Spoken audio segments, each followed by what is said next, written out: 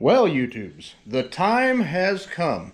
Everybody that's been waiting to see this one fire up. The weather, as you can see, is pretty awful nice. Shelby! Shelby! Shelby! As you can see, the weather's pretty nice, but at any rate, Kaylee went to start this thing up today. And the battery was dead, which is not surprising at all. But at any rate, it is 2003, so it's got the cylinder head updates, spark plug stuff, and whatnot. It is a real Lightning. It's number 407, I think, of 20, or 207 of 2409 built that year, or 2490. I forget the exact numbers. We have the certificate, but at any rate, yeah, so here it is in all of its 5.4 supercharged glory.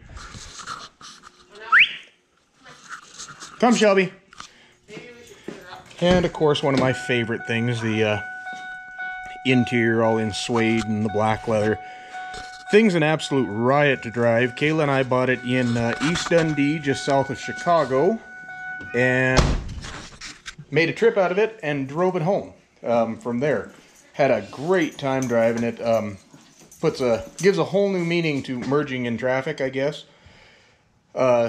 Handles great, drives great, stops great. The only thing that I've got to do is I do have a leak coming out of one of the factory headers, and so it's set to check engine light for O2 sensor, catalyst efficiency. I can't remember, but one of those things that I'm going to have to get it up on the rack at the shop to take care of. But for now, we're going to at least get a new battery in here and fire it up for you guys. So let's do so. Okay, got a fresh Interstate battery in here. And I've checked all the fluids, just kind of gone over everything. One thing to remember if you're working on a Lightning and you're checking fluids, these engines are intercooled. And it's a water to air intercooler mounted underneath the supercharger down here. And so they do have a tank, a coolant reservoir, specifically for the intercooler. So just one more thing to check. But all the fluids are good, and the battery's in, and I guess we will, I'm gonna go ahead and fire it up. Kind of always has smoked just a little bit when it first starts up, especially if it's been sitting a while. So keep that in mind, and yeah, here we go.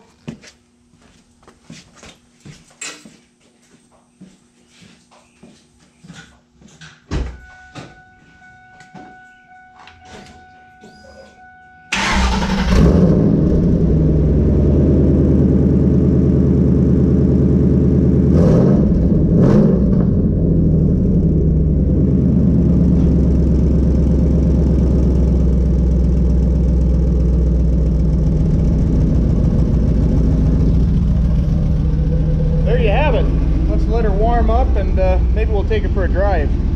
A little more backstory on this one. Kayla and I got this pickup. It was one of our dreams or achievements in our life. We've been talking about getting a Lightning, and Kayla wanted this body style. Quite honestly, I want a first gen, but right now I do not have the garage space for it. Otherwise, I'd probably have one.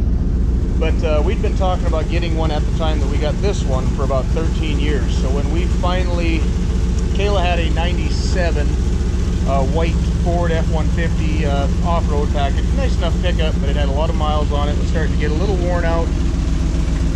And it was just time to replace it. And she wanted another one of this body style. And I told her that the only way I would buy her another vehicle of this body style is if we finally went and got a Lightning. And so that's kind of where this pickup came in. Honestly, I don't drive the thing very much. I love to, but Kayla's pretty particular about it, and I really don't blame her for that.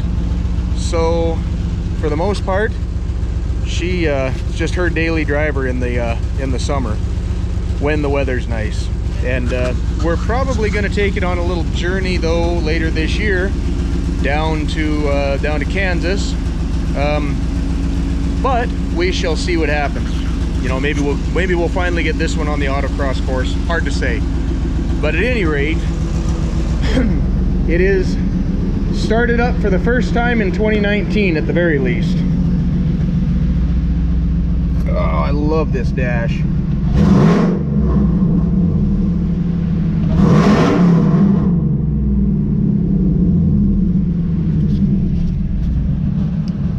But yeah, a little raucous.